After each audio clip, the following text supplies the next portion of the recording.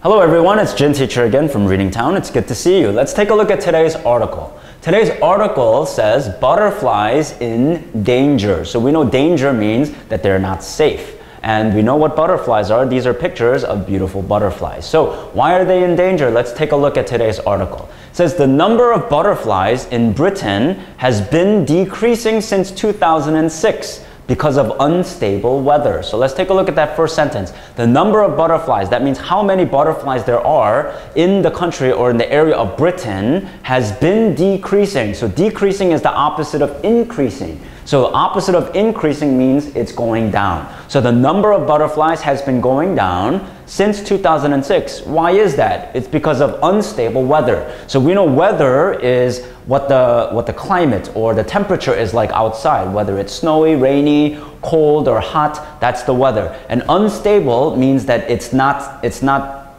normal, right? It keeps going up, it keeps going down, it's all over the place, it's wobbly, that's unstable. So if I'm standing on ground and if it's not stable, then I might fall. So that's unstable weather. So the weather keeps going up and down. Summer last year saw occasional rain, causing the grass to grow quickly. So last summer, they saw occasional rain, so from time to time. So they don't see it often, they don't see it a lot, they see it from time to time. So because of the occasional rain, it caused the grass to grow quickly. When this happens, the wildflower habitats of insects suffer and decrease. So when there's a lot of rain at one time, the habitat means the places where something lives. So the places where insects live, where there's a lot of flowers growing in the wild, they suffer. Suffer means they go through hard times and they decrease. So the number of insects living in those areas decrease. The number goes down. This makes it hard for the butterflies to make food. So when there's not enough insects, when they start dying off or they disappear, then the butterflies don't have enough food. The Daily Mail said marbled white butterflies and common blue butterflies have declined in number. So the Daily Mail is a news organization and they said that the marbled white butterflies, so marbled is kind of like it has these streaks of white because marble is kind of white. So these marbled white butterflies and common blue butterflies have declined, so gone down in number as a result. So because of the weather, we see that a lot of things are being impacted, or a lot of things are being changed as a result of the weather. So these marbled butterflies as well as the blue butterflies, we're not seeing as many of them because of the sudden change in the weather in places like Britain. So that's why these butterflies, these beautiful insects, are in danger. So let's take a look at the questions for today.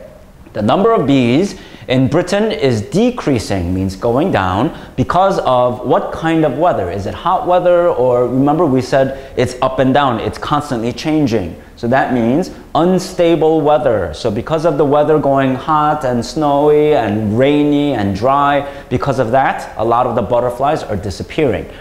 B says, summer last year saw occasional rain causing the grass to grow. How did the grass grow? So when the rain comes down quickly, a lot at once, occasionally it happens to make the grass grow quickly. So the grass gets too tall too fast, and that also changes. Imagine if the area that you live, it goes through sudden change, right? So there's going to be a lot of things that change as a result. So because of the grass growing too quickly, we see that a lot of the insects had a hard time surviving. So it says here in the last question, fewer wildflower habitats. So habitats is the places where the insects can live. Habitats of insects make it hard for butterflies to make what?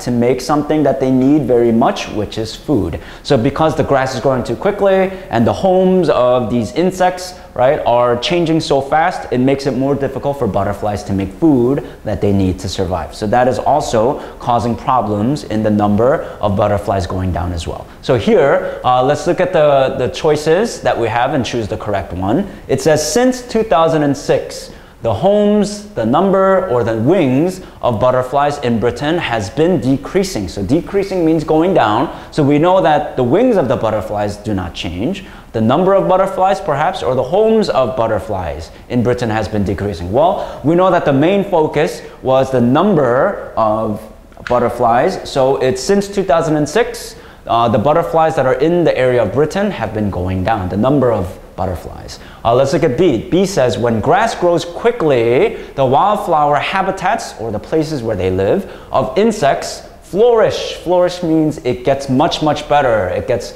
more, or suffer, or explode and decrease. Well, we didn't learn anything about things blowing up, so that we know explode is not the answer. And we know that flourish, it does not grow, it does not do better. So we know that the correct answer is it suffers. So when the grass grows too quickly, the places where the insects live, they suffer. And the last question, the Daily Mail said marbled white and common blue butterflies have risen, stagnated, declined in number. So stagnated means it kind of just stays the same. It doesn't grow, it doesn't drop. We know that that's not the case. And we know that it's not rising. So the correct answer is declined in number. So the number of the marbled white and the common blue butterflies have gone down in Britain. And we know that, once again, climate change is another one of the main reasons. So as you look at this article and the many articles that we've read before about what climate change does to animals and puts them in danger, let's do our best to clean up our environment so that we can save animals that are endangered, like the butterfly. Well, I hope you enjoyed today's article and learned a lot. I will see you again next time. Goodbye, everyone.